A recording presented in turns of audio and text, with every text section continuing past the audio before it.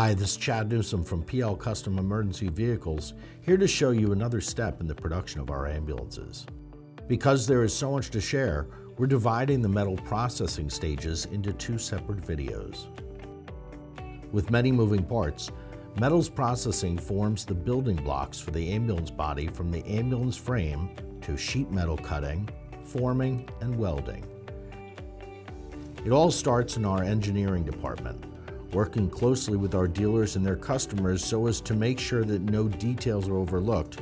Our team of engineers, both mechanical and electrical, meticulously design your new ambulance from top to bottom. We use SolidWorks, which provides powerful 2D and 3D product development solutions so as to maximize our creativity and enhance our productivity. At the core of the ambulance is the body frame, which serves as the skeleton for our ambulance body module.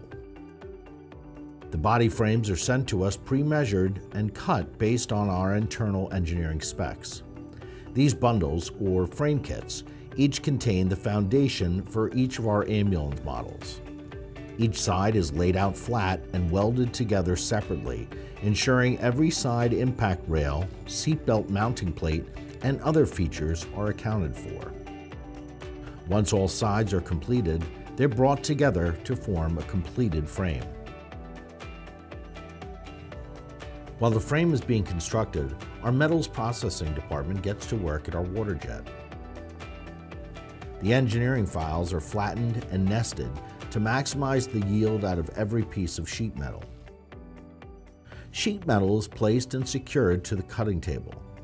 Although we mainly cut aluminum, this machine can cut stainless steel, brass, carbon steel, copper, titanium, and tool steel, and is capable of reaching up to 60,000 psi. Once the file is loaded and ready to go, the machine gets to work.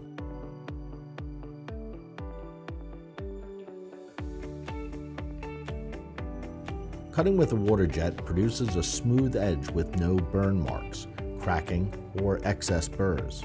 In addition, since water jet is a cold cutting method, there are no heat-affected zones.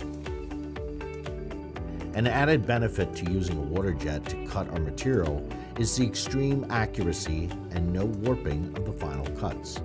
And thanks to the pre-planned nesting for all the cuts, our excess waste material is minimal.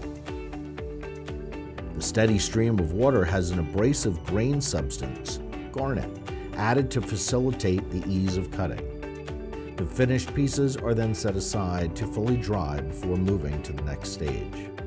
Thanks for watching part 1 of our metals processing video here at PL Custom Emergency Vehicles. Check back for more video content on other important steps in the PL Custom ambulance manufacturing process.